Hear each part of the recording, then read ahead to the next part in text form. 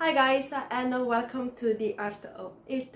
In today's video we are going to do something that is relaxing and is taking our mind off things. We are going to do some good old swatching and painting. I have some watercolor tubes of two different brands and I want to use those watercolor to swatch them and to create some nice landscape. I'm thinking probably to just do a couple of landscape watercolor painting, and I have $6 running that I got with a subscription box.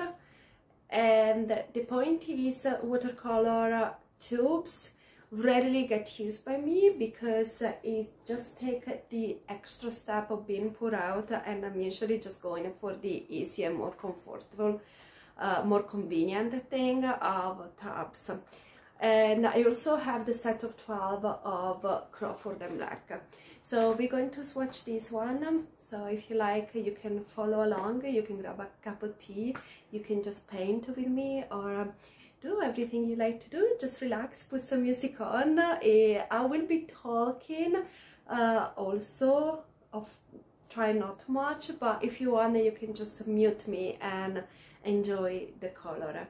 I'll see you at the end of the video.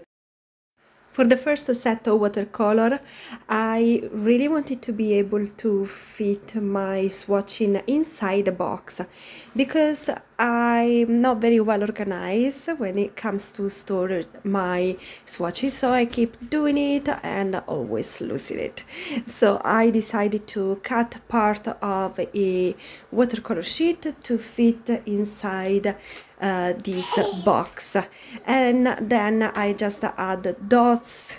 Quite a bit of paint actually came out, but it was okay, and I just start to make circles and to see how the paint perform and how the color look like.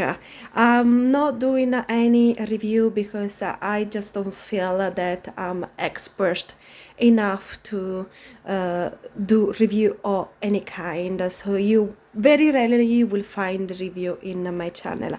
I just enjoy colors and enjoy sketching, enjoy painting.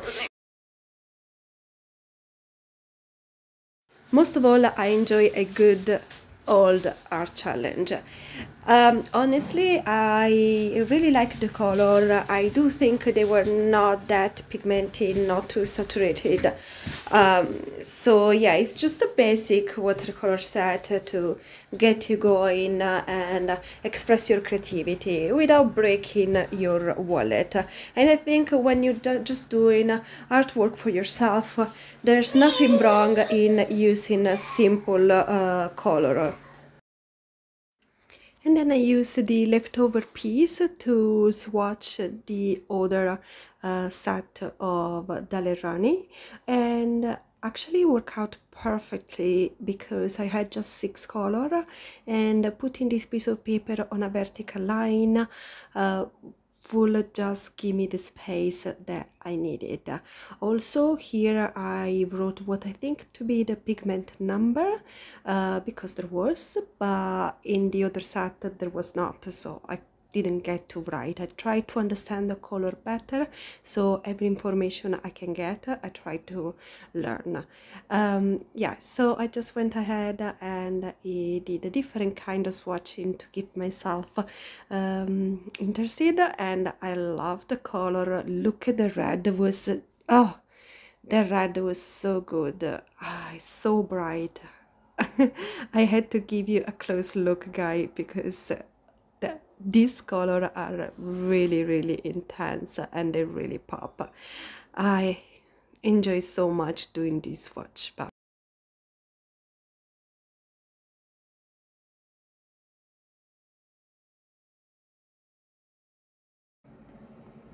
Here a quick side-by-side of our swatching, and I can immediately tell you that this color have more intense pigment compared to this one. For example, we both have lemon yellow, but here I don't have a pigment information, so maybe they just use a different one. they do have a lovely color, and I'm glad that I get to use this color to complement this palette. So I feel like I can create a little bit more. Like, I was disappointed to only have a green, but here we have a lovely dark green that I feel like for a landscape I can do so much with it. And even if I have two ultramarine, once again, this is so much darker than this one, so if I do water element or mountain, I can play with all of them. Like, I think I can use all of them. White, of course, is white.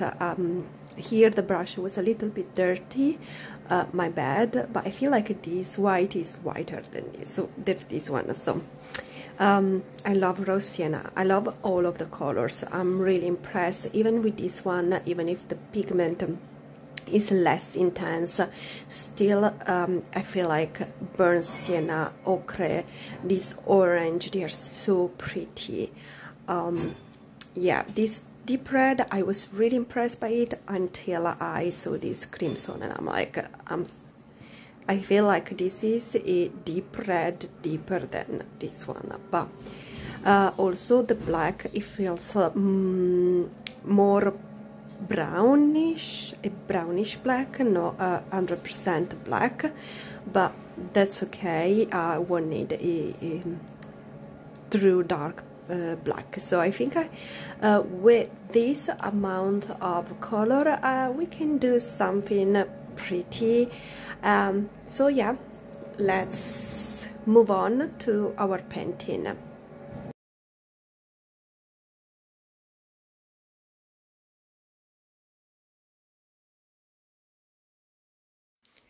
Before to begin, I had to organize my paper. I'm using a watercolor paper, of course, and I decided to have two small painting in one A5 sheet. And my reference picture comes both from a website called Unsplash, and I decided to go for a mountain setting. There was more focus on the mountain the first time, and for the second where it's more focus on a flowering environment. Even if we find a beautiful mountain, a beautiful sky, in beautiful lake in both of them, so they're quite similar ultimately, but it's the choice of color that is going to be quite different. So yeah, I'm honestly try to work a lot on mixing color. I try to understand the color better. As I said before, I try to learn more about everything right now, so I feel like I'm starting my journey, so I just want to know everything, and I'm trying to learn more about mixing color as well. So in this case, I try to mix a lot on the side of my color, as you can see, and I'm very happy with the way the sky came out. It's a lovely shade in my opinion. There's a lot more to work on the land side that you can see in the horizon. I feel like I should have add a more intense brown probably. The trees, I feel like I need to work more on doing trees on distance. I like how the mountain came out, and honestly in general I like this paint, but to be honest I like the second more. But yeah, lovely color, lovely shade. This one is actually my partner favorite paint of the two, so yeah, they both have a winner. You guys let me know in the comment which paint you like the most, if you're more team number one or team number two that is coming as a second one. So this paint had more of a orangey tone to it, and had beautiful water reflex, had some stone in the sea, and then just a little bit of grass on the side, keeping it very simple.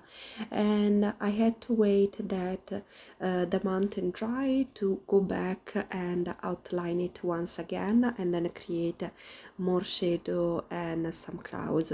So basically in both painting I try to work in multiple settings at the same time. So I will do the sky first, just the base, and then go back once it was dry, and in the meantime doing maybe the lake or the mountain, so that allow the color to dry without me have to wait a lot for it. In this case, like you can see already why I like this second paint better, and it's just the purple. The purple is so gorgeous, it's so intense. I really liked it. So yeah, that's what I'm talking about. I did a bit of the sky, I did the mountain, and then I'm coming just to create the base of the grass, and then I'm going to the lake, so that in the meantime what the base of what I worked before on could dry, and then I could just go back and keep working without have to wait for a drying time or have to use the blower. Those are the flowers that I mentioned before.